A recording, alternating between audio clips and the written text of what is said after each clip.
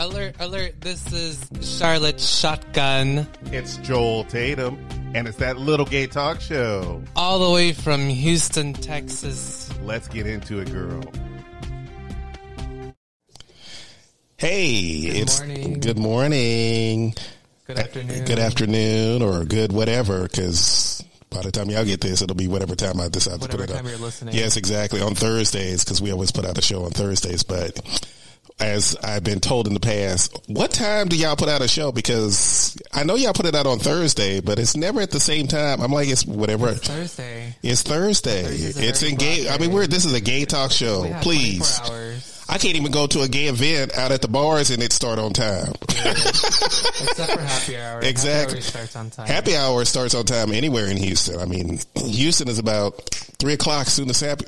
People running that door at 3 o'clock. Girl, you're trying to get in. They're trying to get in the gate. Exactly. Like, but we're not open for another hour. Yeah, exactly. It's like, y'all need to come down. It's barely 3 o'clock. I barely put ice in the bed. Wait a minute. There's been a few times where I've gotten to work and there's people already like trying to get in and not opening up. And you know the barn door that we have? Yeah. Like, why is that shut? I'm like, because we're not open. Like, obviously, a shut door means not open. Like, come on. They said, I'm thirsty now. Can you please? Like, here's some water. Get out. Yeah. Here you go. Well, you know, what time does, well, no, we were out there at 4, so that makes sense. I was going to say, what time does George's open? Because we went to Barnaby's to have lunch, and I'm like, oh, well, George's is already open, but I'm thinking it's like 2 in the afternoon. No. But it was actually 4. I think George's opens like at 7 in the morning. Mm-hmm. They have a grandfathered in liquor license from way back in the day, so they're able to open at 7 a.m. Instead of paying that extra, $10,000 or something crazy like that in order to have that. So that's where the girls go when they like a month or just something crazy. I don't know. Girl, it's like, I can imagine. And but yeah, that's where the girls go when they've been partying all night at after hours till 6 a.m. Then they do that last hour for like some cocaine and some eggs. Well, they go down to Georgia and keep going. I know that before it became the Eagles, 611 was the same way. You can go have a cocktail 7:30 in the morning. Yeah. And I'm like, no. You know what? I tried to have a cocktail. I had a friend who used to work overnight, and he said, hey, I'm going to go to 611 to have a cocktail. I'm like, bitch, it is 8 o'clock in the morning. I am not going nowhere to have a cocktail. I know where I went one time, and I was like 10 in the morning, and I was like, oh my God, they're serving alcohol. It was a restaurant. And I was like, fuck yeah, I got like a Bloody Mary. You know what? Percolating, just ready to go. The weird thing is in a restaurant at 10, 11 in the morning, I'm okay with it. Yeah. But at 8 o'clock in the morning, no. I mean, we've done it. I've done it. I'm an alcoholic. Why not, right? Why not? That's the reason why back in the day the bars were open at 7 8. Now, I know that those girls who worked overnight, that's like late night for you, so you want to have a cocktail before we should introduce them before we continue. Today's guest is a good dear friend of mine. We haven't even introduced ourselves. We are 3 minutes into the show, and you know what? That's actually okay because we just really, this is how this show is going to go. We just started talking. Happy New Year. Happy New Year. Y'all. I'm sorry, we did not do. 1. Yeah. Yes. This is the part 1, series 1. Yes, we did. Avatar part 1. Yes. We did not do like a New Year's Eve kind of thing because, well, he had to work. I worked so much the past. Yeah, exactly. So y'all missed him on a couple of episodes, and I just got stupidly drunk that night because I knew that I was going to be cleansing the month of January because I'm doing my January cleanse. Same here. Is that a Houston thing? That is a Houston. I've never heard that anywhere. I mean, it's super like, I would do it, but I also don't care. I never heard about it until I moved here as well. Yeah, but I mean, everybody does it here. Yeah. Like, I guess. Like, you know what? I didn't know that was a Houston thing. I just did it. I think it is. Yeah, I just did it because like yesterday at Ripcord, everybody was drinking Topo Chico. I was like to Jacob, is anyone drinking? He's like, no, except for you. The one and only person in all of Houston that's still drinking. Oh my God.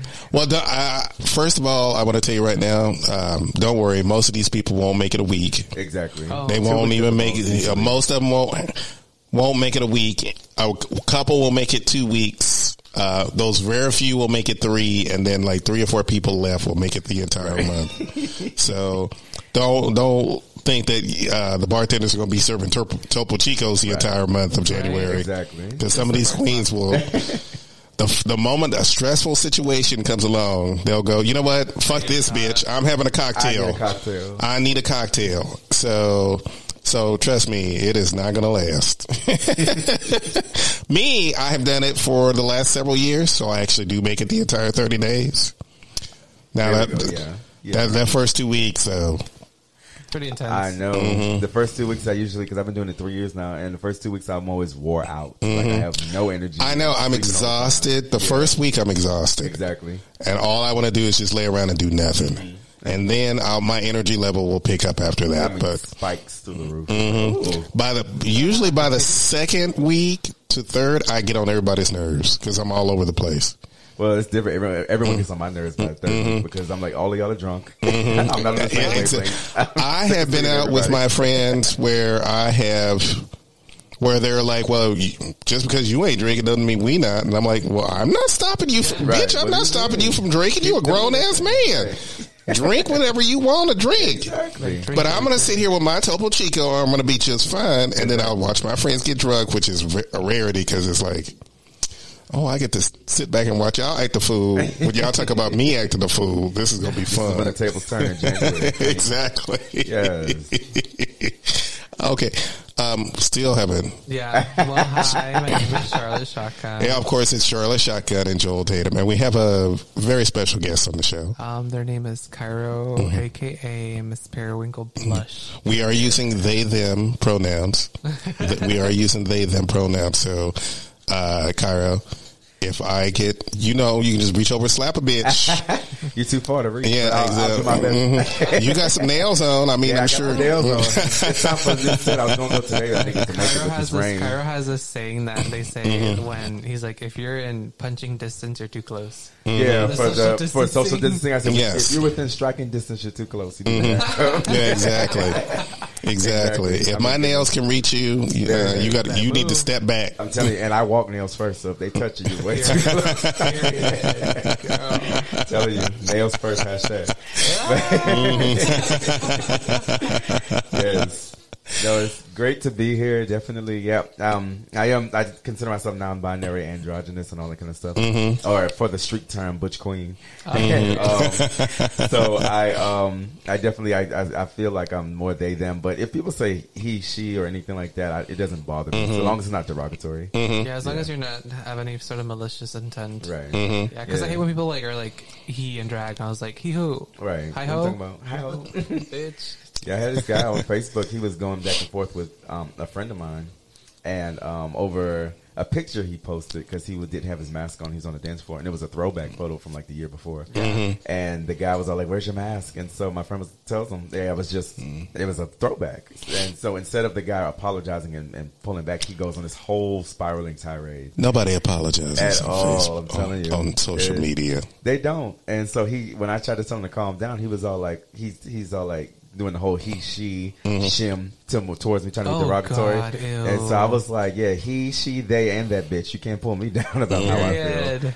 And so then people were on him like, how you going to be transphobic like that or genderphobic and everything. And so, of course, he ends up pulling everything down and blocking everybody. I was like, good, go back into your hole. That's like Billy Goat's gruff troll stuff right there. I know. Nobody, because he was around our age, anywhere from 30 to 35, maybe, I think. No more. I don't think he was quite 40, but he's old enough. It's like pulling teeth to get an apology from anybody online. It's a generation, though. It's such a It's cancel culture, so it's like I can just cancel you instead of apologizing. Yeah, exactly. Held accountable. Where? Well, I find a bit of irony there because cancel culture wouldn't exist if we could have a culture where you can just say, "Hey, look, I was wrong." Yeah, and I'm sorry. Or I'm not doing the right thing. Don't go out of the way to do something. But when you're like, oh, I'm sorry, but here's the reason why I'm not sorry. It's the reason why I actually was taking and then it's like you're canceled because if you can't even give it a decent apology, go bye. I don't want to hear all that stuff. I honestly don't. You were in the wrong. Just say you were in the wrong. Exactly. And you can move on. And I'll still love you. Yeah. but you were in the wrong. Don't just admit it, or just exactly. Let's move on from here. And then exactly. But when you want to carry it on and on and on and on, then I have to cancel. I don't even like to do that. If I'm wrong, I'm like, I'm sorry. Moving forward, that's simple. Yeah, exactly. But some people are just like not there. Missing a couple brain cells. More than a couple. And I have said this before. Now we are in an unusual situation today. It has been a very unusual situation. I expected this to be a boring episode. Right.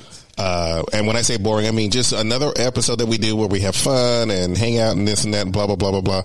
What I didn't expect was to be laying on my couch watching people climbing over walls and walking into the Capitol building with guns and a Confederate flag. This fool walked into it. You saw the guy with the tribal thing? With like the I mean, a Confederate flag. All types. I'm like, this motherfucker just walked into the United States government with a Confederate flag.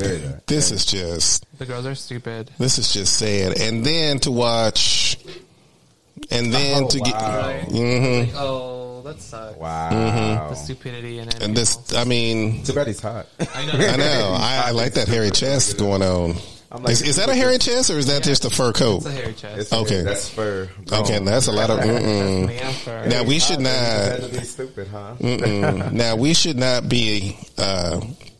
hyping up the fact that he's kind of hot because he is kind of. We shouldn't be hyping that up. I mean, because I know that stupid men in bed can be a fun experience every now and then, but you don't want. I mean, every now once he's crazy enough to storm the Capitol, he don't need to be in my bed. Yeah, exactly.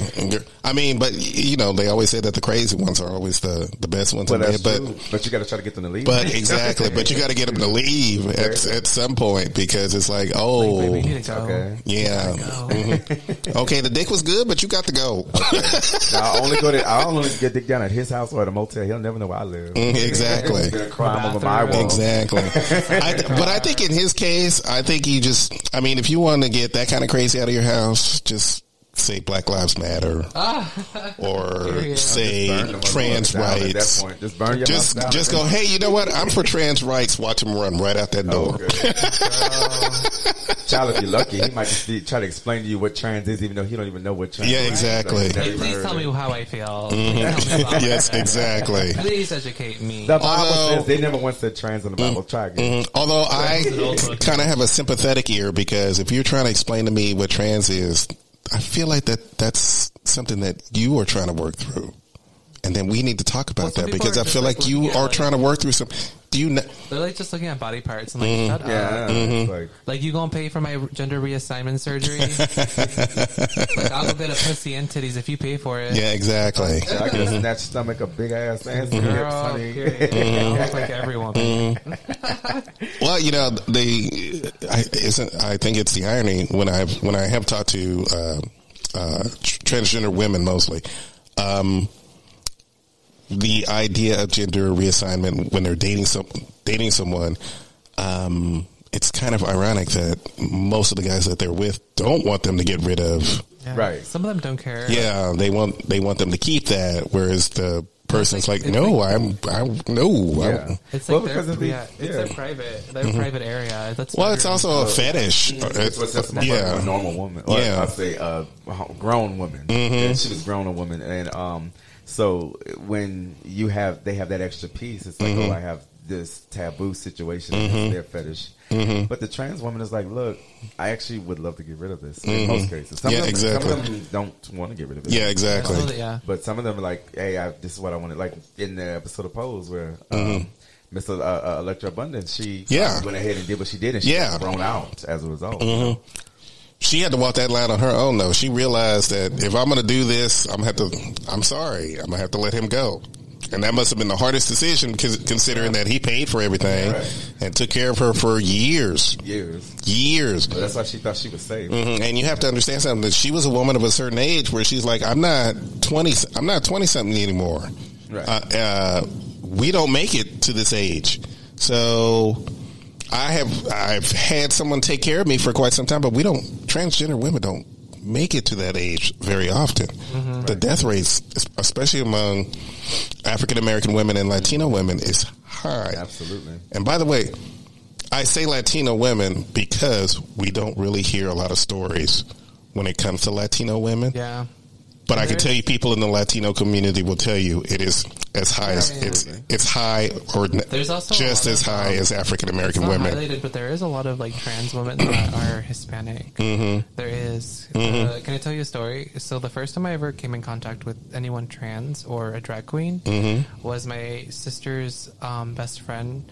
She's like, "Hey, my brother's having a party. He's turning 30. It's going to be at this location." And then my mom, all that my mom knew from him was that he was gay. Mm-hmm. So this is me, like little, like 10-year-old, 12-year-old sister. We got invited to this party, and then I remember we were the first ones there. We helped set up. Mm-hmm. They did everything like a quinceañera. Mm-hmm. So like there was like ribbons, like parties, balloons. Everything said like Sweet 50 and shit like that. So then everybody starts arriving, and then I start seeing like drag queens and big like goddess women wearing like stripper shit. And I remember me and my sister like, "Oh my god, look at them!" Like I like her outfit, because they were all wearing like leopard print, and they were all wearing like little skimpy skirts and like thigh high boots and like big hair. And me and my sister were like, "Oh my god, these are so pretty! Like, why are they so big?" And then out of nowhere, they start performing and they start throwing cake at each other, and like, you know how the girls kiki, right? Like that. And I remember my mom was just like, "What did I bring my kids to?" But then my mom had fun. We had fun. It was really cool because it was just like seeing these like giant women walking around in heels. And like, said, "I'm gonna be that one day." Literally, that was my first time ever being introduced to a drag queen. It's just I saw these like phenomenal giant women. Like fucking, I always considered drag queens or just anyone of big stature just like goddesses, because like they look nice. Yeah, because like we're giant women. Like we're huge women. Like me, I'm a fucking rose quartz. Yeah, very rose quartz. Very rose quartz. Oh my goodness. But it's just like, it's really cool. This is my first time being introduced to like anything gay like that, and I've always, that's like my first memory of like actually like being gay and like dabbling and just like wondering what my gender identity is and like what I wanted to do. And ever since then, I always think about that moment. It's just like beautiful, big giant woman, big hair. Nails. My mom was a little uncomfortable, and I remember she's like, "Oh, we're gonna leave early," but well, at least, but you saw what you needed to see. Yeah, and it was amazing. My sister still remembers. She's like, "Oh, I remember." My sister's like, "I think they're men." I was like, "Who cares?" Okay. I was like, "Look at their outfits, though." They look like Barbies, like giant Barbies. Well, as a member of the AAGP situation going on here, the first time, now I'm not going to say drag queen. I'm going to say this, Boy George from Culture Club. Okay. First time that I'd seen someone non-binary. And I'm going to use the term non-binary because he wasn't a woman, he wasn't a man, he was androgynous. And I knew that from the beginning because I'd read enough magazine to know. I'm like, he's from England and blah, blah, blah, blah, blah, blah, blah. Right. And this is probably the funniest story ever. I was told this story at work. I was actually a huge fan of Prince. I think it was 11, 12 years old. Huge fan of Prince. But my parents wouldn't let me listen to Prince because he was too provocative at the time. So I saved my little coins and I bought Controversy. And I bought the cassette because I didn't want to buy the album, because with the cassette I could hide it. If you don't know what a cassette is, Google it, because I don't have time to explain it. I know it's an old-timey thing that I'm so glad it's gone. It's ridiculous. Look, I love technology. I am one of those. I'm not these old fogies who are like, I don't know how to use that. I love technology. I love the fact that, you know, I'm carrying around a cell phone and I can stream my music and movies, and I don't have 90. Let me tell you something. 25 years old, having 900 CDs laying around the house, half of them scratched because I played them so much and then had to replace them. Then I got video game cartridges laying around and all this. You got spit all over. Yes, exactly. So I was a mess. So I remember watching Prince on a TV show very, very late at night. I was supposed to be in bed. It was called The Midnight Special, amazingly enough. And I think he was about 19, 20 years old. And he He's got high heel boots on. Yeah. His hair is perfectly permed. I mean, I don't think I've ever seen a woman with a perm as good as he had. I mean, just perfectly permed. Yes. And he has assless chaps. I saw his ass. He was dancing around it, and the host didn't know how to describe him. The audience loved him, but they were like, "Who? Right? What is?" What are we looking at? And I'm like, "Oh my God, he's so amazing!" And blah blah blah blah blah. And my dad says, after he catches me, he goes, "I don't want you watching that faggot ever again." Oh, girl. And I went, okay. And of course, I'm a kid, and I already have controversy, so I don't really give a shit. Right. So we're watching Good Morning America one morning on my way to getting ready for school, and my dad says, "You know, that boy George, she sure is gorgeous. She's just such a beautiful woman," and blah blah blah blah blah. And I just burst out laughing, and he looked at me, and I'm like, and he's like, "Why are you laughing?" I said, "Okay, I have tickets to Purple Rain, so I'm going to go see Purple Rain. You just made a reference to Boy George about being a beautiful woman. Her name is Boy George. Figure it out." The name, right? Figure it out. And I went to the movies, and later on, he never said a word. Never again. Never again said a word about any artist, because we grew up watching Duran Duran and all these artists who were wearing lots of makeup. Right. Big hair, high heel boots, doing us all this stuff. And here I am, being just as androgynous as everybody else. Yeah. I had my hat and my genderless clothes on, which was easy back then because all you had to do was take a pair of hospital pants, a real long shirt, and there you go. No one could tell the difference. A little bit of I never told my parents this, but I did wear a little bit of makeup when I went to school, but they never saw me wearing it. They never saw me putting it on at home. But I wore just enough makeup to get by without being considered a fag at the time. Yeah.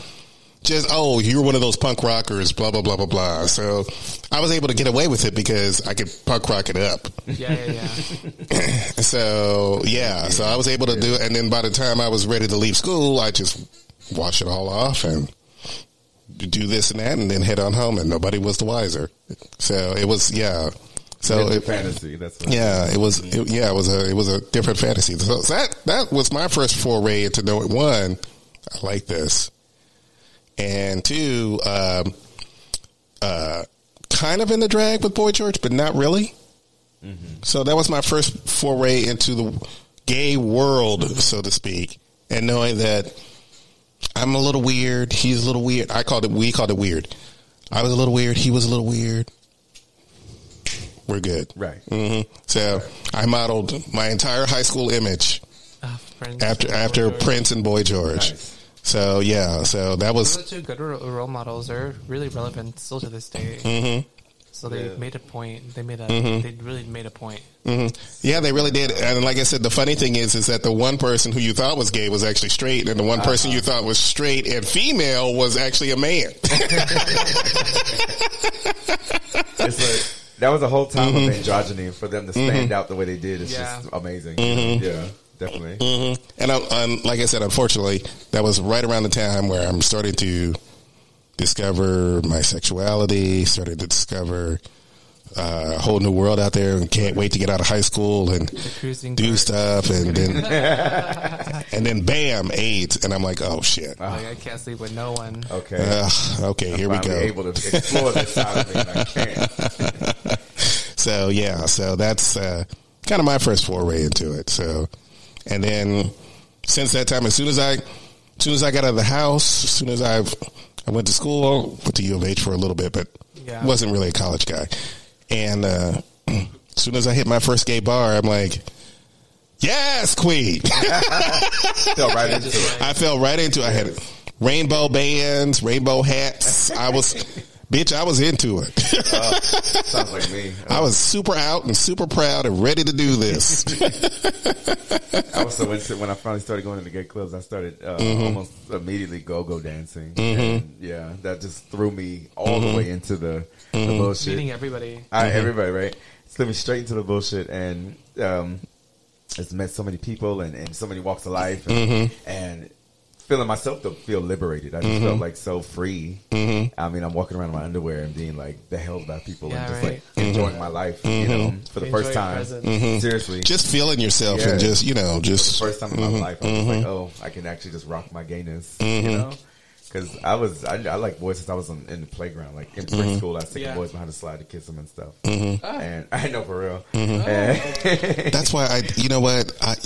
That joy I felt when I came out of the closet, and when I see it with non-binary kids, when I see it with trans kids, and that joy, I love seeing that joy of discovering who you are and saying "fuck it" to the world, and you just don't do your thing. Right. So I actually enjoy this new coming out, so to speak. Big time. I just think it's magical. It's wonderful. These kids, younger kids, which is awesome because it just shows the progressiveness of an adult parent. Because like kids that were my age are now getting kids of their own that are like getting older. So it's like seeing them like treat them how a parent is supposed to be treated. Because they're not trying to raise them like their parents raised them, and they're not trying to raise them how their parents got rid. You know what I mean? Yeah. They're allowing them to. Well, most people seem to forget millennials are raising kids now. They are not.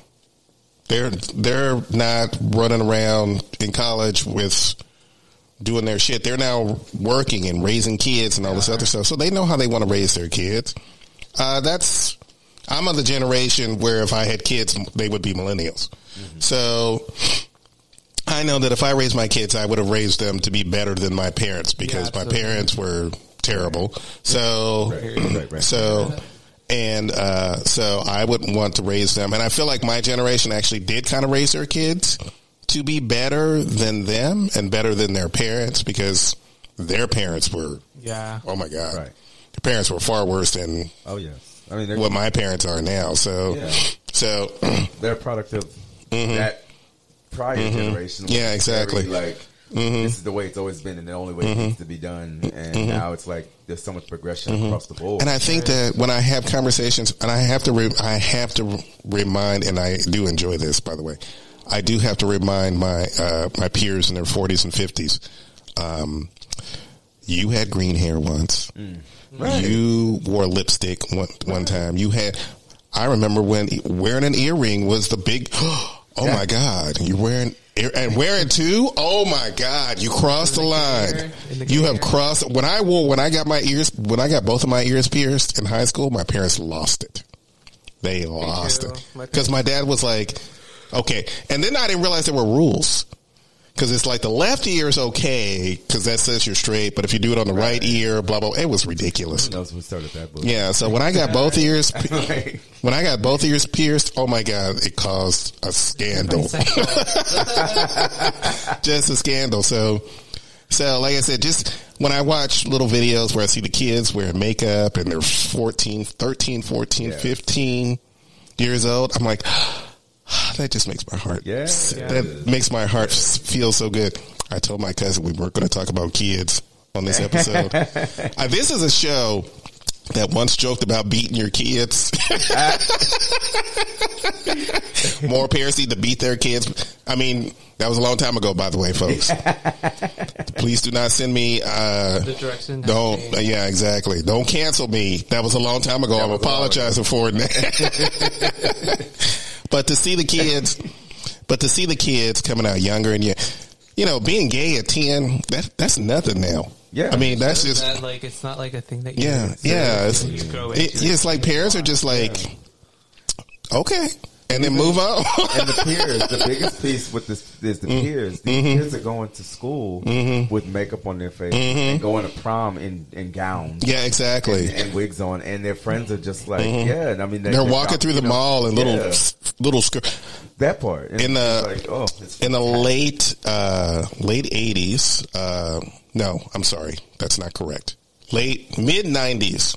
The big thing was kilts. All the queens wore kilts. And I wanted a kilt so bad. But they were super expensive. They were like $200 a pop.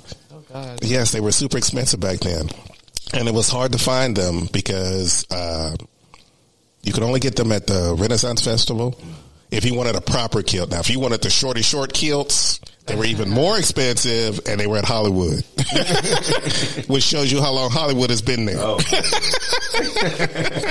Hollywood. Yes. I think Hollywood's been there forever. Yeah. There was a few Hollywood. Yeah. But I've only been there 4 years, but I keep hearing the stories. There's like a few Hollywood. Hollywood goes back to the day. I mean, you can go in there, get your magazines, get your lube, your sex toys, your solvents. Yeah, exactly. Video hits.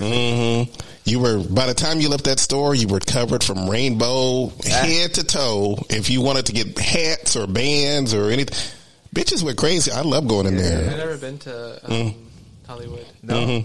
Is it the one next to Buddy's? Yeah, but yes. and Mary's, yeah. I've never been there. Next to Hamburger Mary. Every time I go, it's always closed. Now, it was, if I recall, I think for a while it was at a different location. If I recall, and if any of you older queens remember, let me know. Because I do think it was in I think it was in a bigger building. Okay. I think it occupied more space at one point. Yes, it did. It used to be a bookstore too. Not a bookstore, but a bookstore. Because gays had that back then. It was a bookstore cafe, so you can like buy some gay literature and have a coffee and hang out with the other gays, and that's get some memorabilia. Yeah, get some memorabilia going out. Cool. So, cool. Now, because we don't have. That's a whole episode on bookstores in Houston. I haven't been to any. I'm scared about pop up and see someone from the bar. I don't like go. Just go to the one in Galveston. Make that quick trip. What is that rule of thumb? Don't go to a bathhouse in the city that you live in. Something like that, right? Yeah. I don't get that. Well, the favorite bathhouse is gone. So Club Houston? Midtown. No, Midtown. Yes, ma'am. Yeah, it was here for like another month or 3 when I first moved here. It was gone. It was gone. And everyone used to always talk about that place. Midtown. Oh my Nice. God, I love their indoor pool. That was my thing. Because I like swimming naked. It's amazing. What do they have in there now? Nothing? No, it's what did they turn that into? The gym? No.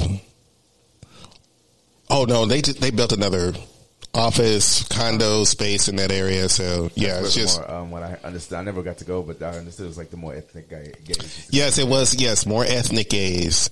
All the white gays with the other one, Club Houston. They still do. And they pretty much still do. And these were the white gays who were like, ripped and doing Special K and all that other stuff at the same time. And all they wanted the boys to look just like them. Exactly. And yes, exactly. So folks would go to Midtown because they could be like, oh, I can get down and dirty with all the other boys. I can be myself at Midtown. I can't be myself at not at Club Houston. Club Houston, I got to walk around with my stomach held in and this and that. Well, I was much skinnier back then, so being skinny in the gay community is a thing. It's been a T for quite some time. And it's still like guys with dad bods. Yeah, exactly. Because I was a twink of 135 pounds for a long time. I was 130. In middle school.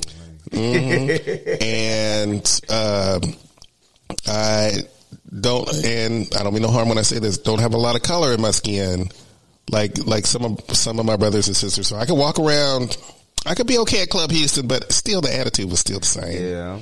Yeah, I caught that. Like when I first moved here, my friend was like, you need to go down there, and it was like Christmas. He's like, you're not with your family, you need to go with us to Club Houston. I was like, okay. And very much that tone was there, and I was like, you know what?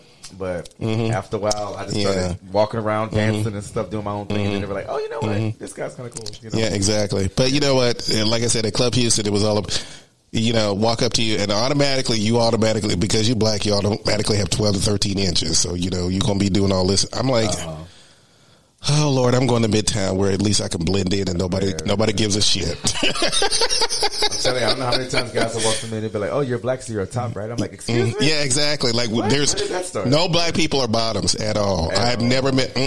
Supposedly, I've never met a black bottom. I'm like.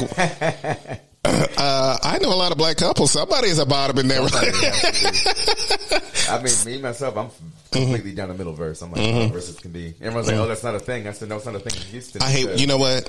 Everyone says their verse in Houston. That has pissed me off for 20 years. I have enjoyed being a top and a bottom. I'm like, very much so. And if I'm with I like being with men. Yeah. Okay, when I'm with a man, I love the fact that I can. Whatever the way the wind blows, let's do this. Yeah, right. That way, that means I can have fun regardless. Yeah, exactly. I'm going to have a good time regardless.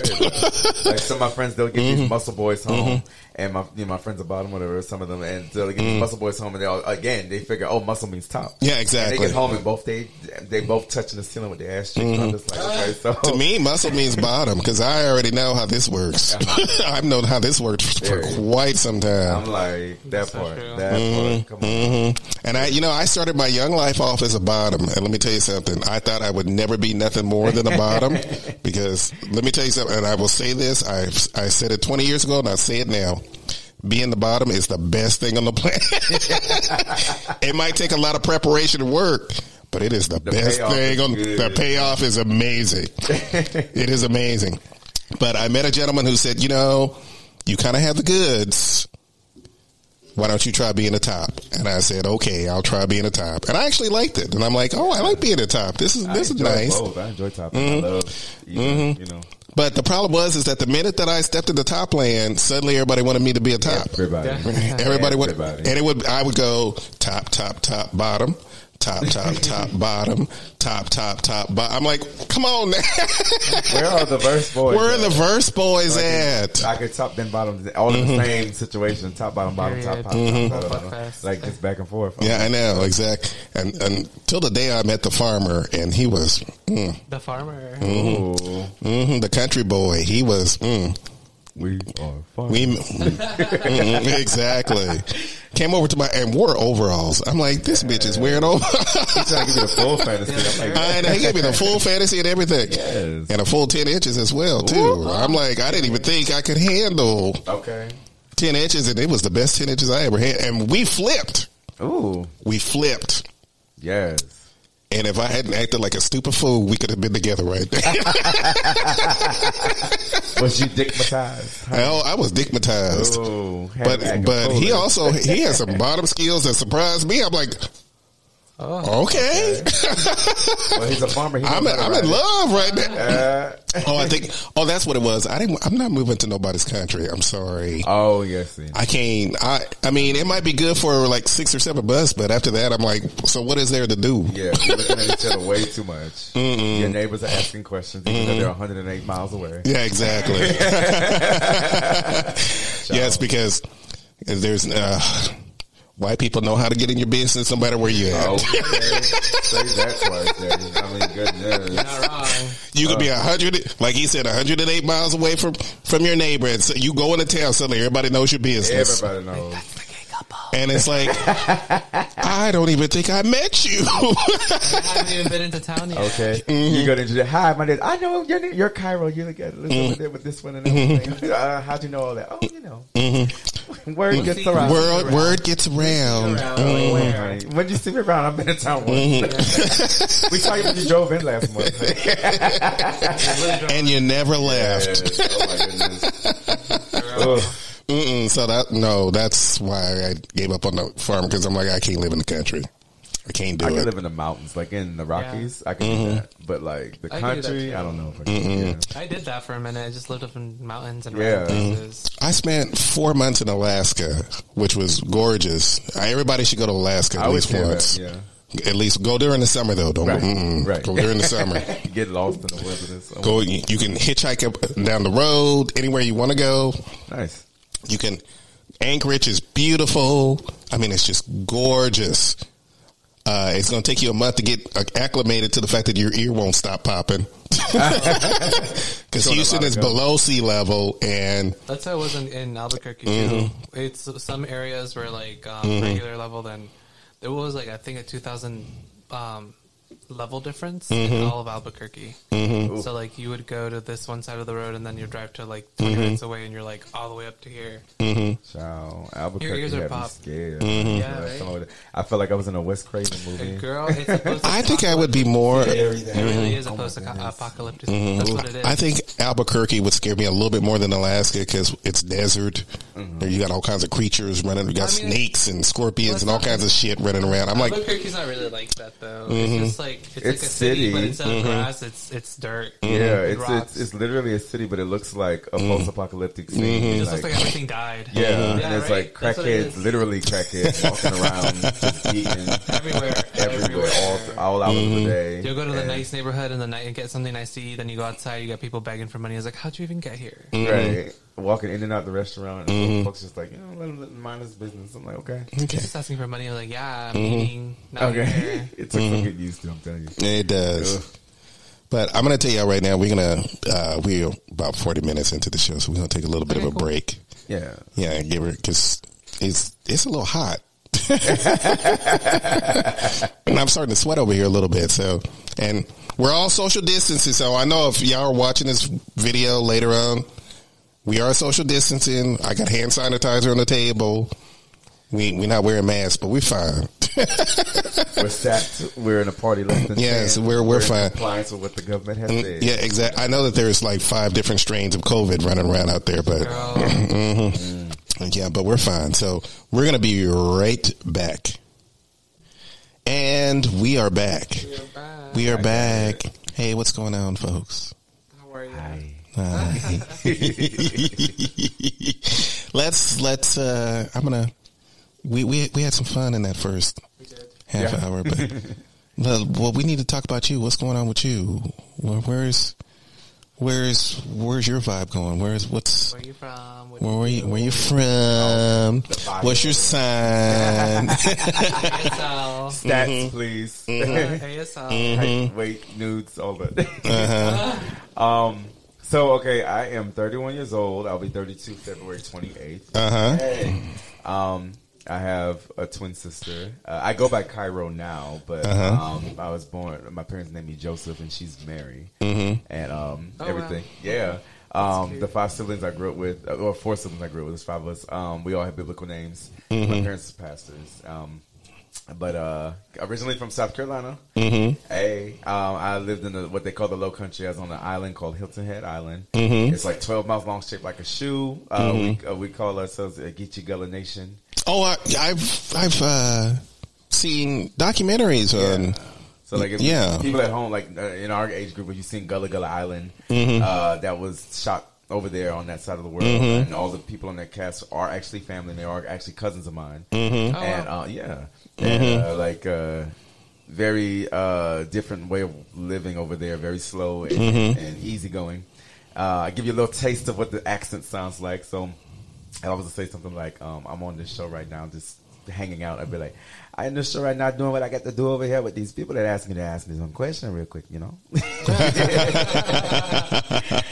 So that's, it's very, it's kind of like, some people, if my accent slips up, they think I'm Cajun or whatever, but it's like, kind of Cajun with more notes from like West Indies and all that kind of stuff. But they call it East Coast Creole because the Creole thing is like it hit there first and then it made its way over to Louisiana and everything. So very similar. But I wound up here in Houston because I left home to go for pipe fitting certification up there in Tulsa, then moved down to Dallas and wound up here because I wasn't finding any work. And a friend was like, I need a ride to Houston because I'm moving. And I said, well, I'm not doing anything, so I'll move too. And that's how I've been here. I've been here 4 years now. But when I was in Tulsa, I was a go-go boy, and as a go-go boy, I started. They did a turnabout show, and so that's the first time I did drag, and I did Nicki Minaj, and then I did Miss Tina Turner. I always said if I ever did drag, I did Miss Tina, and wore it out, and so they were all like, "You need to do drag more often." And I started kind of learning drag, but didn't do it too much until after I moved here to Houston and started going into it, and that's when I became a bearded queen. Because at first I was very much, female impersonation. People used to walk up to me all the time and ask me, how long have you been transitioning and everything? Because I was like I guess for lack of a better word, fish. But when I started doing the bearded thing, it just elevated my idea of drag because I was like, I can literally do it however I feel. Yeah. And realized that it could be my drag and it didn't have to be anyone else's. And so after that, people just was all over Miss Periwinkle's dick, which is like, I want her in my show and I want her to do this. I want her more and everything. And so it's just been really happening really fast. And it can be kind of overwhelming sometimes. I'm like, oh my goodness, like when did this happen? But I love it because I get to, people want to see my artistry and they want to see what I can bring to the table. Absolutely. And so it's been fun. It's been just fun. Just a quick reminder. Send us a picture because we had to do promos. Yeah. Yeah, because, people are going to be like, who the hell is that? And I'm like, bitch, I ain't got no picture. Last time, okay, so quick story. Last time we had a guest on, and it was one of the first times that we were having guests on. And I didn't have a picture. So I went on Instagram and I found a picture and I pulled it up and I used it as a promo. They got upset because they said, well, I didn't get permission to do it, blah, blah. It's one of my first forays into having a guest on. And it was a guest that was a guest, not a friend of mine from down the road. It was a real live guest. So I had to learn a lesson from that. So lesson learned, ask for pictures. Yeah, definitely. Tell me what picture you want because I will literally go hunting it down on all your social media and pick whatever picture I feel like it. Just happens for people with flyers. Yeah, exactly. So yeah, I'll send you that for sure. Okay, yes. Yeah. So make sure I would tell you to send it to Scott. Don't send it to Scott. You're going to have to send it to me because it takes him 5 days. I'm so bad. But I know, because he's so busy. He is so busy. They are very busy. I mean, like, because they did this show. I have a show at Eagle Houston called Make You Blush. Because my drag name is Periwinkle Blush. And so it's called Make You Blush. And so... Is that happening tonight or tomorrow? Yeah, it was last night. Oh, it happened last night. I know that it was happening... I know I went online and saw it, but I'm like, is it happening tonight, tomorrow? Yeah. Okay. That was every Tuesday. Tonight I'm on Laugh Track with Carmina Vavra. Okay. It started at 7. No, so yeah, we did Make You Blush last night. And Charlotte, Scott's persona, Charlotte Shotgun, she gave me her music the day of. I was like, I do the music and no later than the day before. And she gave me the day of. I was like, sorry, I've been hoeing around. I was like, just busy. But no, I love her.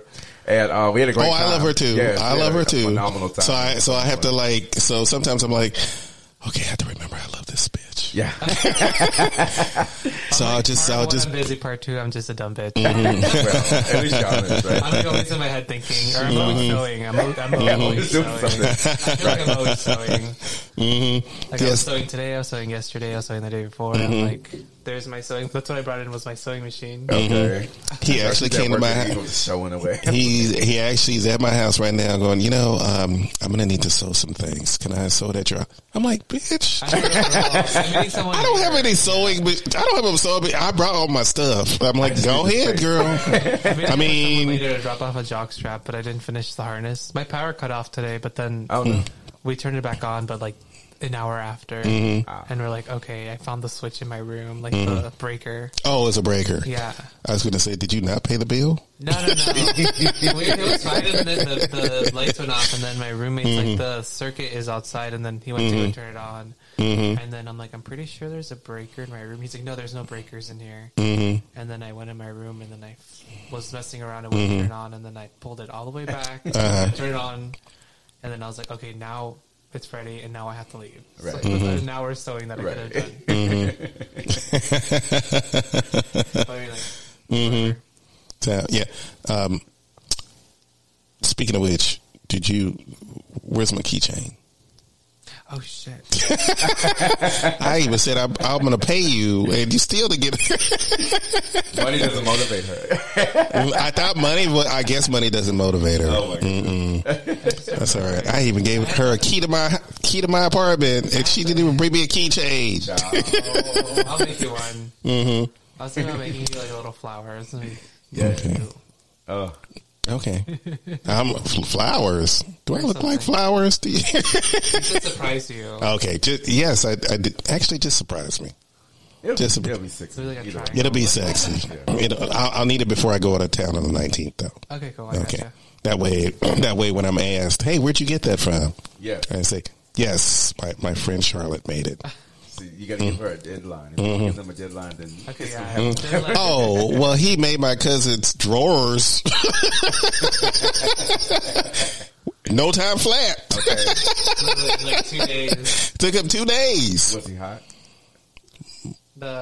His cousin? Yeah. His cousin's cute. Mm-hmm. See? No, I just did it because I was like, I think he needed it. Yeah, I think if my cousin listens to this episode, you ain't never going to get him off of you, girl. Gonna be like an underwear And you young, too, you ain't never going to get him off you, girl. I think he asked me if I could make them fast, and then I was like, okay. So I just did it. Again, deadline. You got to put a deadline. Well, he had a deadline too. I think he was entertaining a young gentleman.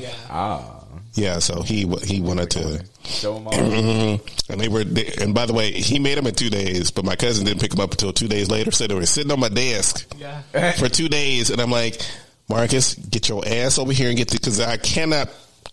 Every time I look at these, I keep picturing you in them, and I don't want to do that anymore. I seriously do not want to do that anymore. So, yeah. unless you come and get them, they're going to be thrown in the closet, and I'm going to forget all about them later. Okay. And then a year later, I'm going to be like, did I have somebody over? Exactly. Where are these from? Because I have found underwear in my closet when I'm going through and doing laundry and stuff, and I'm like, I don't recall that I bought these. Times where I'm just like, whose Hanes are these? Yeah, exactly. Because I don't wear Hanes. Wearing these basic. Yeah, exactly. Because I don't straight trade over here. Whose are these? Why are they a medium? Because the moment I see you in Hanes, you got to go. I just They're nothing or something cute. Take them off real quick. You got to take them off real quick because if you think you gonna be dancing in front of me in Hanes, you can forget it. I don't mind. I mean, like I said, a lot of guys that come over with Hanes and Footlooms tend to be undercover brothers. So I'm like, okay, well, I get through it. But so long as they're not like, got holes in them or something. They're like your rundown drawers. I'm like, okay, I mean, if you got holes, you most likely he's married. Well, hopefully he took them up before I saw them. Yeah, exactly. That usually happens. Look over. I have figured out that if there you see a hole or the band's a little outstretched, I'm like, this motherfucker is married. To a woman. She buys his underwear and she hasn't gotten it yet. They'll still fit. You're fine. Well, the reason that I got was because if she catches him in the underwear that she bought, she knows he cheated.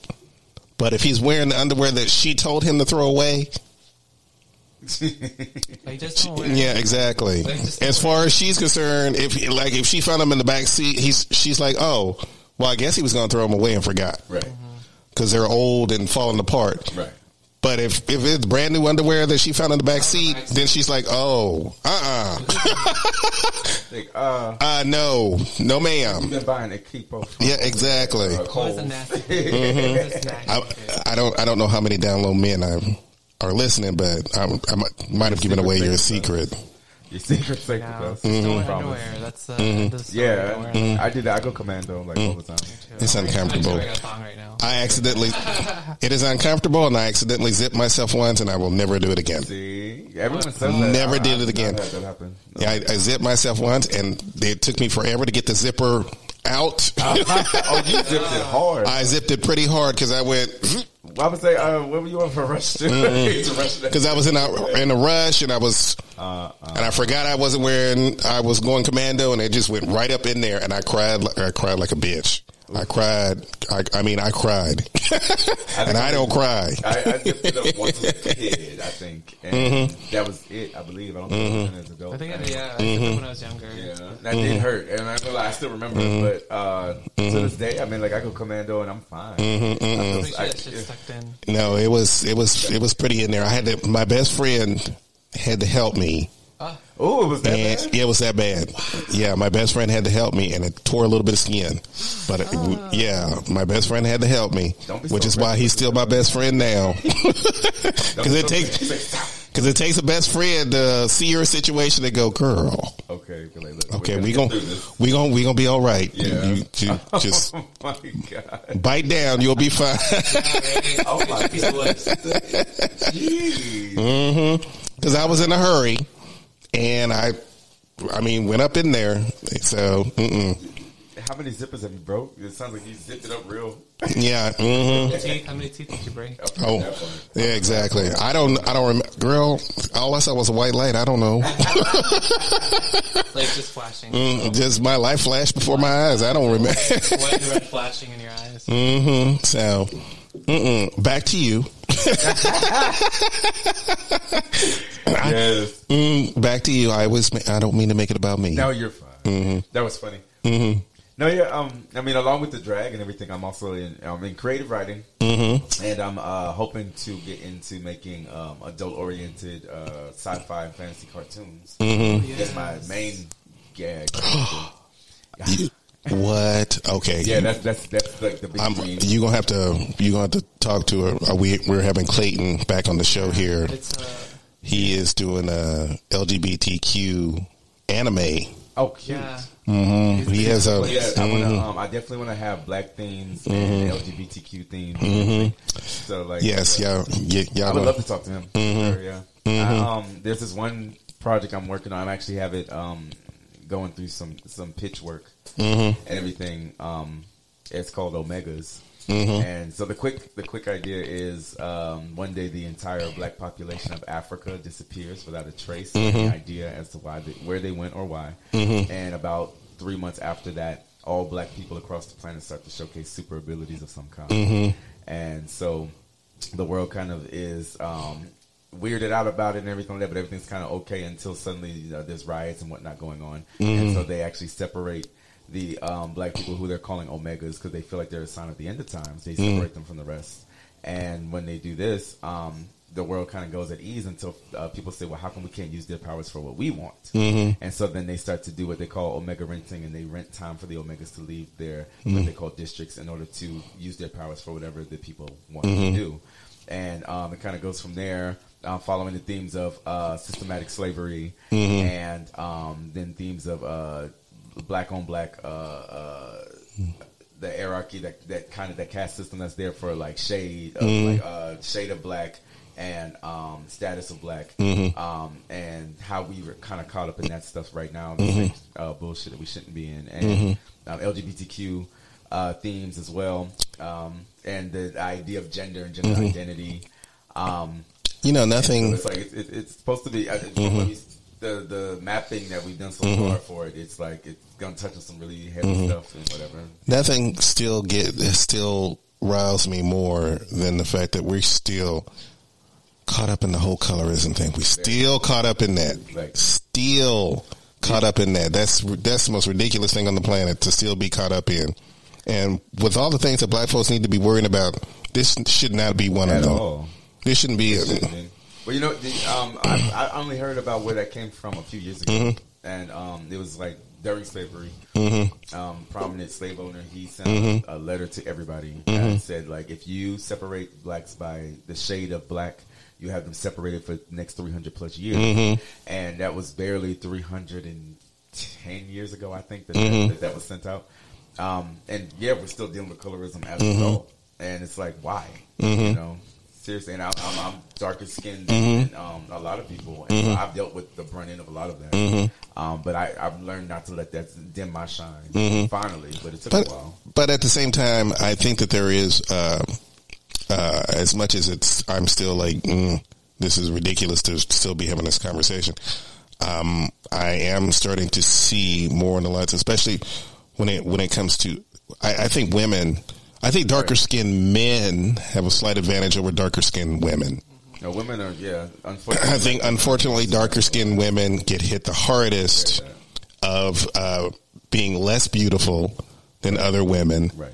And the lighter the skin, the more beautiful a black woman is. Right. So I think when it comes to darker skinned men, I think darker skinned men are okay on a certain level. I mean, I don't mean no harm when I say this, but it tickles me sometimes when I see a darker skinned man with a super blonde white woman.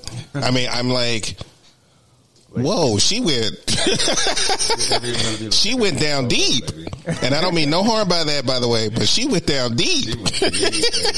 And he went way on the other side. I mean, he could have got himself a brunette or something. He got a blonde, pale ass.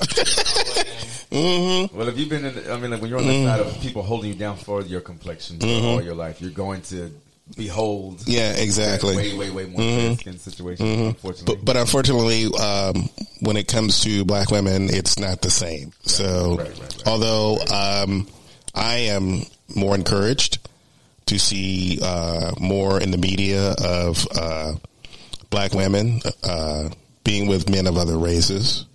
I know that sounds weird. It shouldn't sound weird, though, because we see black men with other races all the time and nobody thinks about it. But everybody always thinks about it when it's black women. But to see darker skinned women be included in that conversation as well, I think it's a step forward, because I feel like that we darker skinned women and men are starting to embrace, hey, it is what it is, but I'm beautiful, bitch. Very bad. I'm very beautiful, so I'm going to embrace it. I'm going to love it. Get Kelly Rowland, Megan Thee Stallion, even Lizzo. I mean, body confidence and skin confidence. And it's really starting to finally make a switch around. It is. It is. Yes. And you can see the confidence, I think, in black women more than ever. Right. Especially when it's, like I said, even with elections, where it's like, oh, well, black women won this election.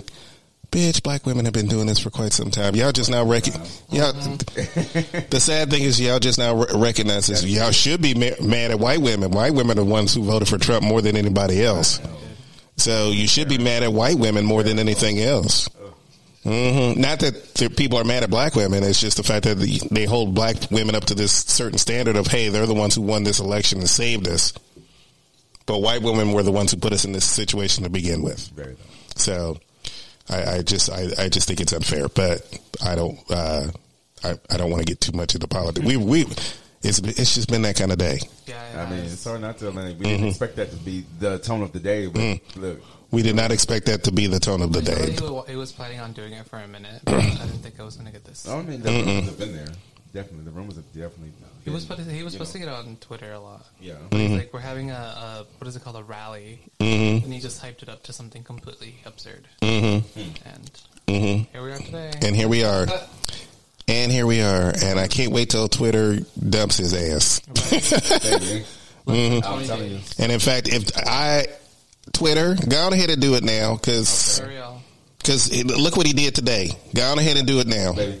Did you see the thing with this guy? He actually literally tweet by tweet just made exactly what Trump put up. But he didn't retweet. He just put it as if it was his own. And he got canceled by Twitter numerous times. So they said this is like racist, this is sexist, this is this and that. And so they're like, okay, so these are exactly verbatim what Trump has said, and y'all have yet to pull his. Yeah, exactly. He's the president. I think. Yeah, I mean, but still, though, I mean, like that's a stupid reason. That's a horrible reason to keep him up there just because he happens to have a place of power. So if that is the reason, whenever he's no longer president, we'll see that they actually go ahead and take him down. Yeah, I think so too. I hope so, because he is. Democrats are in control. Let's see what happens. Democrats are in control in both houses now. And as much as I would love my $2,000 check, I would love to see him in jail more. Yeah, they said that we are going to get that. Yeah, but I don't really care about that. I need to see him in jail. I need to see him standing before a judge, getting ready to go to jail. That's what I need to see him, because after today, we're all ready for it. Yeah, because after today, I'm not putting up with any more. No more nonsense. The man needs to go. I really am I'm surprised they haven't deleted his Twitter though. Because it's just like every post that he makes is like, this is artificial facts or whatever. Like the little footnote. And you can tell. I'm gonna tell you right now, it's gonna take a lot of time to heal from this. But like I said, most of these people are already sick of him. Very. So they've moved on, and the people that showed up at the I don't know how many people it was. It looked like it was a huge crowd, but I don't know how many people it were.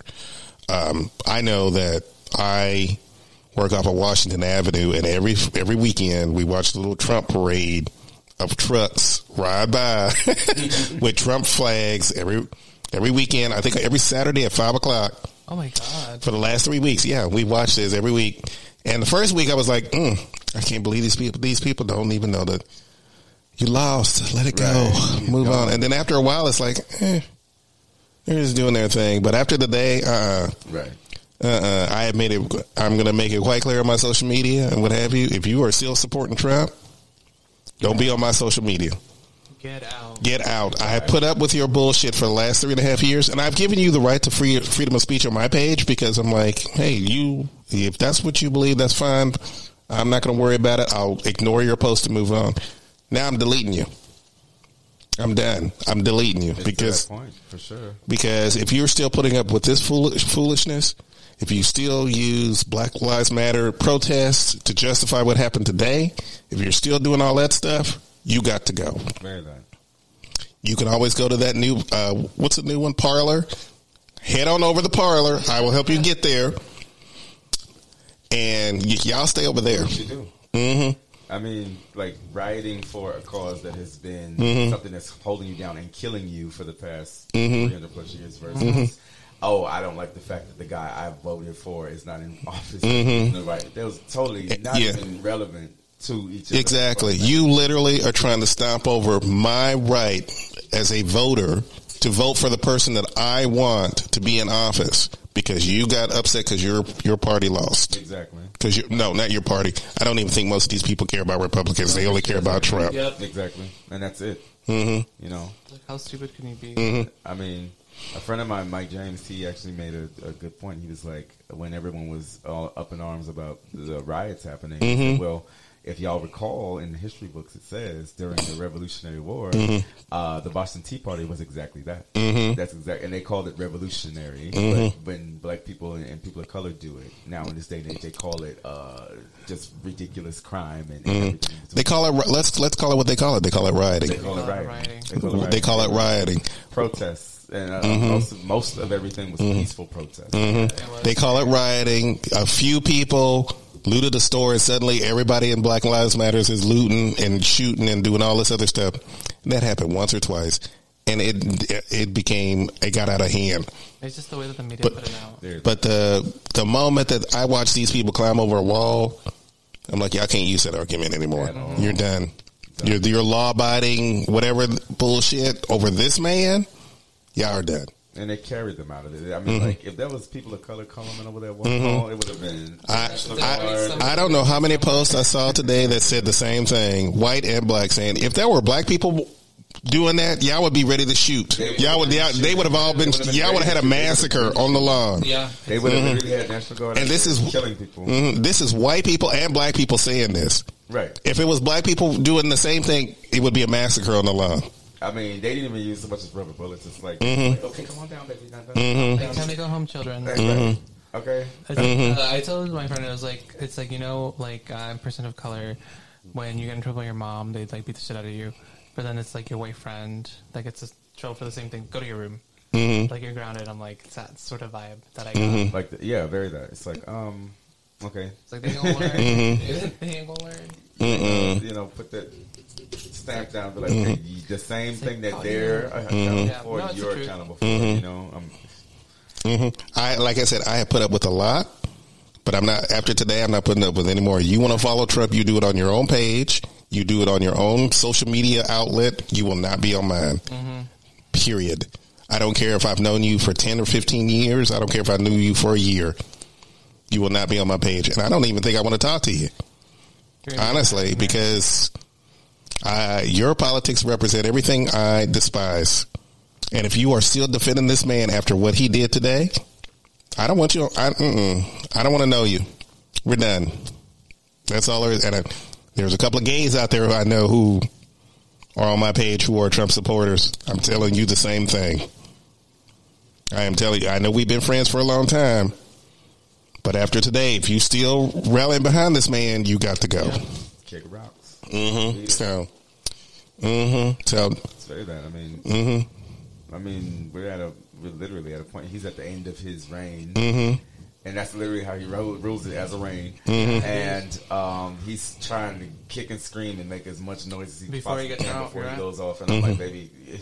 Bitch. Right, the level of like stuff that they have to undo because of him at this point. Y'all, it came to a fulcrum today. Like literally storming the Capitol. Like never heard of that. But the last time that happened was in the Civil War. Yeah, exactly. Like, seriously. Exactly. Who does that? Who incites this and then goes slinking off to the White House and expects everybody to just go home after that? Did he really expect people to just go? A crazy person. Yeah. Who's stuck in an altered reality. He knew exactly what he was doing when he. Yeah, that's why I said he knew exactly what he was doing when he was talking to those people at that rally. He knew exactly what he was doing. He needs to go to jail. He got them hyped and then he dipped. Yep. He dipped and left. My roommate said the same thing. He got them hyped. He got them angry and he dipped. That's what he does. He's a corporate entity. I mean, that's what they do. You know, literally just go in there, pull the strings, and sit like, back fuck and the people. Yeah, and he's like, I'm out. I got what I want. Their labor, or act like they were never involved. I mean, I know. That's what they wanted. They wanted this type of person. This is exactly what you asked for. You got him. You had 4 years of him. You're done. We're moving on now.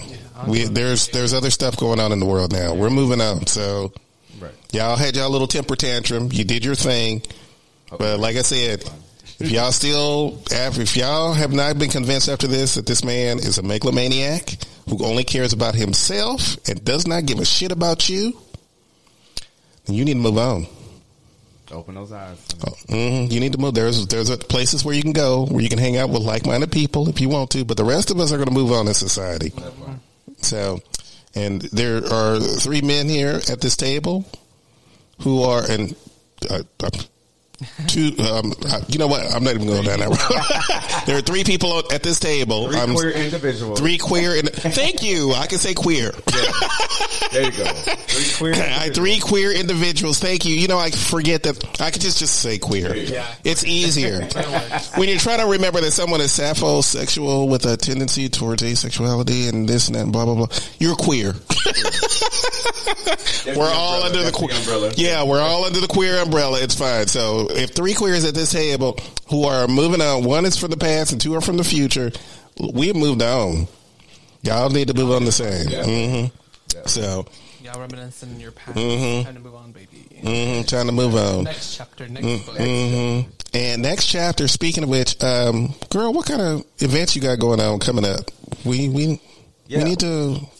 I'm sorry, y'all. Like I said. Oh no, hey, I love it. Talk about January 6th has been that kind of day, but seriously, where can we find you? Yeah, every Tuesday at Eagle. Definitely.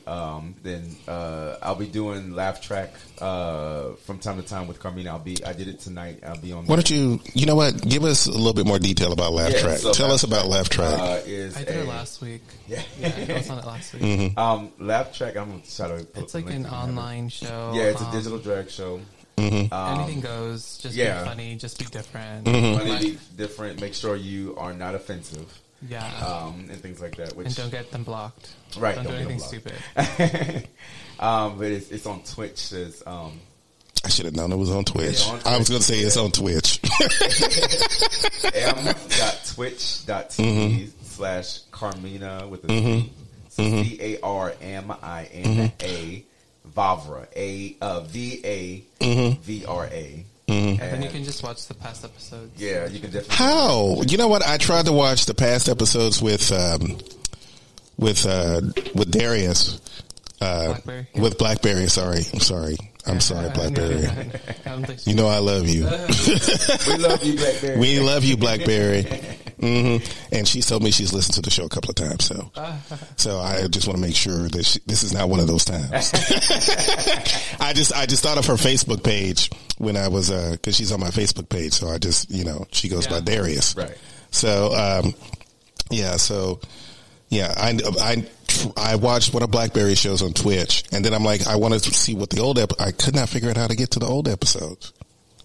I know that when you look up Carmina, it's like a channel or something. Yeah, so it should be like archive. Mm-hmm. And then when she was doing with Honeybee and I know yeah, you're talking about. When she was doing the H-Town Hotties. Yeah, H-Town Hotties show. I'm like, I really want to watch this, but I can't seem to pull it up because it keeps pulling up Megan Thee Stallion for some reason. Well, H-Town Hotties, that's original. Mm-hmm. Yes. Well, so between Make You Blush every Tuesday, 10:30, you know, drag queens. Then going to be doing the laugh track again with Carmina next month on the 24th. On the 24th? Yeah. That's Wednesday. And from time to time, we'll be doing Punk Goes Drag with Rose. And that's at Ripcord. And every other Wednesday. So as she books me, I'll do that. And I just did Basura over at Poppy's. Yeah. With Luna. I saw the video. I saw the. It's so hilarious. That is a great show, and to just off the beaten trail. A lot of people don't wind up at that show, but it's a great show. It's trash drag. Basura is trash for those who don't know, and so it's very trash drag. It's alternative drag. It's a great show. Luna's a phenomenal hostess. Yeah. I came across that video by accident. You know how on Facebook when you watch videos and then they have a stream of videos that you can scroll through, and I was just scrolling through, and there it was, and I'm like, oh, I know this place, and the video, the one where he has the wig on and in the bathroom. Yes. So funny. Hilarious. I laugh so hard. I'm like, that was funny. I like the one where she's like playing a nurse. Like the patients and and he's like his little sister's like, repeating everything he says, but she can't. You know, that's funny because I knew that we were going to be doing this show today, and it's funny that came across while I was bored waiting because I knew he was running late because of the weather, and I was bored and I was just strolling through, and Basura, the video for promo for Basura popped up, and he got these glasses on and this long wig, and he's talking. Hey, what's up? And I'm like, what is going on? And I'm like, oh, I just started laughing, and I'm like, oh, it's so nice that this is Houston based. Just sitting on the toilet and just sitting there. Yeah, exactly. And then he's standing there with his legs spread open, and everything just falls out. Oh my God. I'm like, is that a doll? What is that? What is falling out of here? When she did the shower scene, and she's like, open the door and shows her photos. I know. She gets to Carmina, and it's that god awful ball with the trash. And it had like little words like, I forgot. He's like, I was trying to think of yeah, exactly. And I'm like, she does it like I do the show sometimes. I would go off on a tangent and say, oh, I forgot what we were talking about. That was brilliant. That's like that's her mind. Like really, just so funny. Yeah. We're gonna have to have that bitch on the show because she is hilarious. That was phenomenal. I gotta say that was phenomenal. I'm like, fun to talk to too. Yeah. I'm like, you know what? After my cleanse is over with, I'm heading over to Poppy's. Well, if you ever look her up on, I think it's just Luna of the Lilies. I'm not sure, but her makeup tutorials are phenomenal. She does a lot of spooky. Yeah, she does a lot of spooky and more special effects style makeup tutorials on there. Like on YouTube or? She might have them on YouTube as well, but I've seen them on IG mostly. Oh, I didn't know that. That's cool. You could probably catch them on Facebook Live. I mean, not Facebook Live, but on the videos because that's where I caught your video for your makeup. Yes, just Luna of the Lilies, all one word on. And I'm talking about Instagram. And you can check her out. Yeah, and oh yes, I did see. That. Yeah. Oh look, it's like the same concept as mine. Yeah, right. Exactly. I didn't mean to do that. Yes. I saw someone else on TikTok. And I'm by the way, in case you don't know, I'm talking about my co-host. He did pop up on one of my videos where he's doing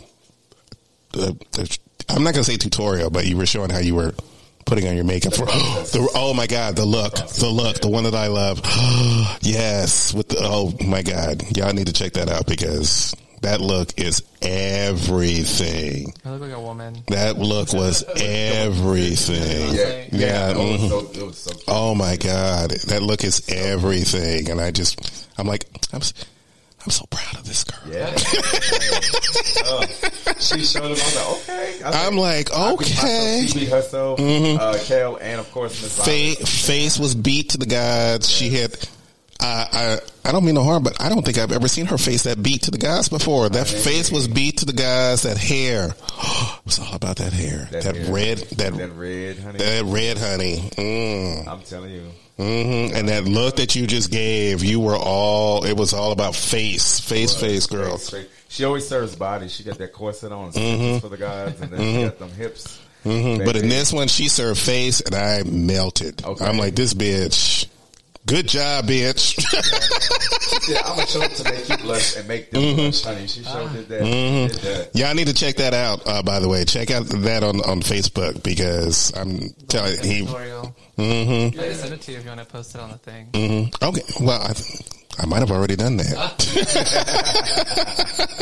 Because sometimes I'll see your videos and go, they're going on our page. Yes. Mm-hmm. Yeah. Mm-hmm. So, but you can still send it though, but I'm still going to put it on the page because it's like I was like, just beat for the guy. Girl, I'm so proud of you. Okay. Mm-hmm. Keep it up. This was a girl who moved to Houston on a whim after a bad breakup. And look at this bitch now. Okay. Came over to my house. Came over to my house and said, okay, I'll do one episode. She been on the show since. Okay. And now she's back out in Houston. She's got her own show going on. Okay. She's hooking up with a community that is supportive and everything else. Just, yes. Where's my applause button? That's right, bitch. Yes. So we're almost at the end of the episode. Ooh, Lord, I'm taking this corset off. You want to give us your social media? Mm-hmm. Yes. Yes, all your social media, please. And y'all can post them up there, but Facebook, it is, you have Cairo, spelled like Egypt, Cairo .N like Nancy, F like Frank, T like Tom, ALI. If you want my drag page, it's Periwinkle Blush. And then on Instagram, it is NB_Showtime.cosplay. Because I does the cosplay, honey. I love me a good comic book situation. What kind of comic book situations are we talking about? Well, and I'll send you the link to the video. Two Tuesdays ago, I actually did a whole storm illusion. Like, had the full original white outfit and the cape and everything. Had that custom made, and that was going to rain on me. That was a lot of fun. Am I going to see some anime cosplay coming from you anytime in this? I'm hoping to, now that things are kind of starting to level out a little bit, it seems, fingers crossed. I'm going to start trying to do more because a lot of my cosplay has been just original concept. But maybe with like a little bit of influence here and there, like barbarian influence or anything in between. But I would like to start doing some actual like anime cosplay and video game cosplay again. So yeah, definitely. So keep a lookout. Because Comic Palooza is coming up. Yes. Oh, when is that? Girl, what? I didn't know if anything was happening this I'm year. sorry, yeah. Well, they've already sent me a newsletter. They send me a newsletter every year, and every year I try to go. Nice. Last year I couldn't. I was so upset because of this goddamn corona that I could not go to Comic Palooza. And this year I had planned on like taking the show there. Okay. And we were going to do like a little episode, and this was before I met you. And we were going to do an episode, but Corona took care of all that. So I'm thinking about trying to do that again. So when's the dates for that? It's usually around Mother's Day. Okay. Oh, I hope it's not Mother's Day this year. Because I can never get out of work if it's Mother's Day. I can never get out of work with the busiest day. Yeah, so they switched it. They switch it back and forth each year. Okay. So I need to check to make sure if it's Mother's Day weekend, I might have to quit my job.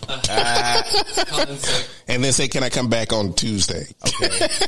Charlotte and me, I'm sure. Go down there yes, I was gonna. That's something that I wanted to. They don't need convention. But I want to find out what's going on and what all the details are first before, because I know that they offer a boost for podcasters. Oh, cool. Nice. I think it's free. If I remember correctly. If not, then I'll pay the fee. Fuck it. We're going to do it this year. Let's do it. So, I'm like, if I can get some queens to do cosplay moment, do some cosplay, I'll bring my promote the show, blah blah blah blah blah. Let's do this. I've got Storm, I've got Sindel, I've got Barbarian Woman, I've got Barbarian Man, angelic this, or African deities and stuff like that. I mean, the list goes on. We can have some fun. And being non-binary, you can do it. You can do anything. Oh yeah, that's the best part. You can do anything. I cosplay boy, girl, whatever. I'm doing Mojo Jojo. I'm going to be a Powerpuff Girl. I'm doing it for the next show. You know what? If you do that, I might try to do him. Because he's my favorite color. He's my he is everything from Powerpuff Girls. Yes. Every time he comes on screen, I'm like, him.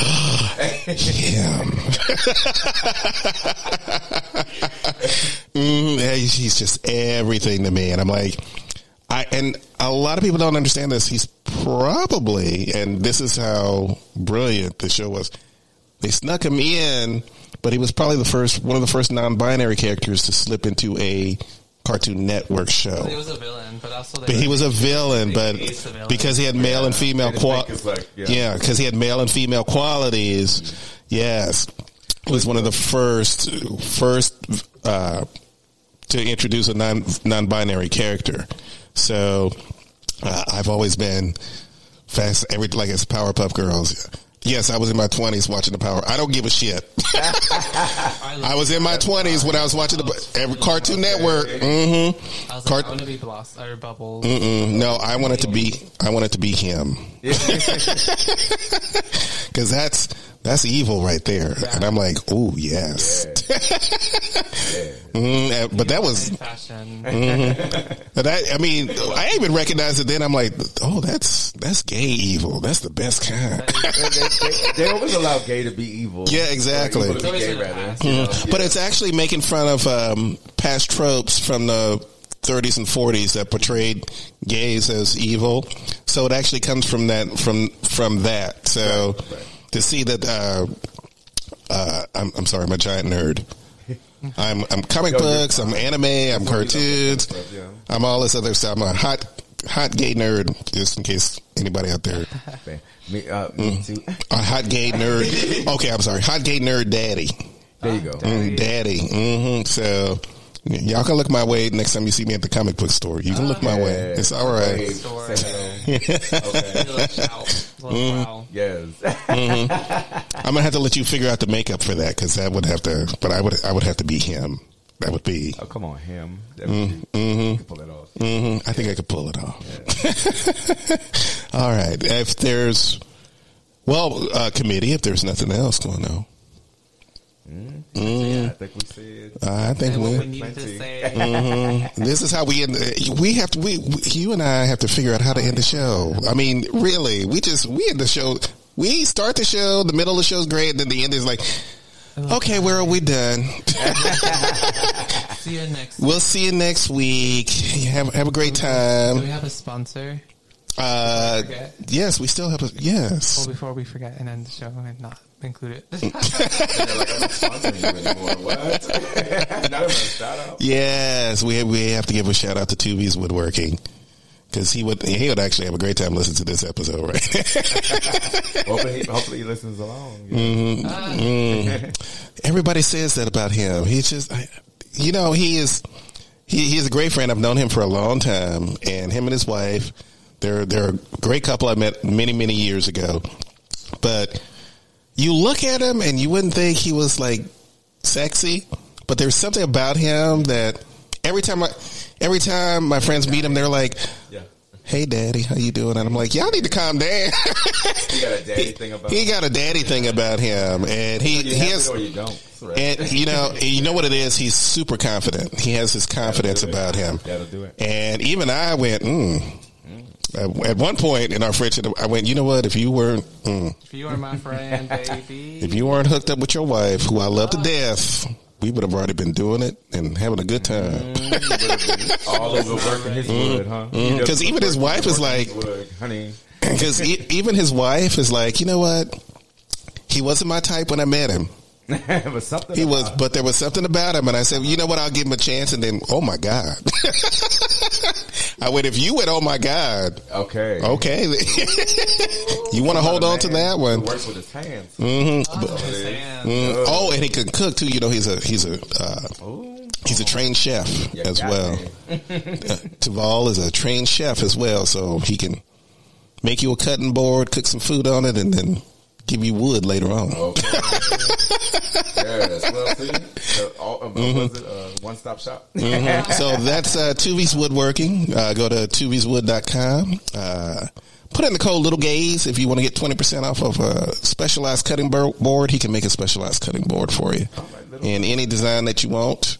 And he loves the gay community as much as I do. So, okay, gay men, that doesn't mean that y'all harass him.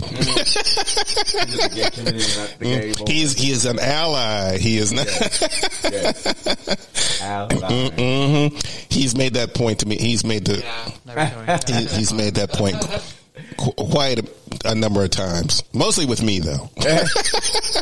Joel, I'm just an ally. Calm down. Take a note for the answer, please. All right, so we're gonna get out of here because, you know, like I said, it's hot.